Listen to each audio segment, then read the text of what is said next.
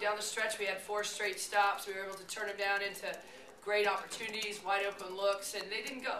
And those shots will go, and we'll keep setting those screens for those wide open looks. But just a little bit better execution down the stretch, offensively, defensively, was the ball game.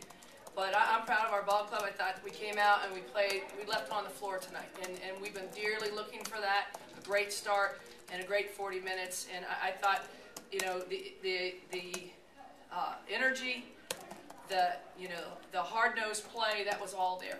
Just a few minor mistakes on the execution, defensively and offensively, was costly. I think we've got to do a better job rebounding. There's no doubt. We gave up way too many rebounds, and we didn't get to the line enough. If we continue to execute, have that kind of frontline performance by Carly and Hannah Potter and the rest of the front line, then good things will continue to happen for this program. I like our chances with this club, and I know there's great things ahead, and I'm glad that we're playing the competition we're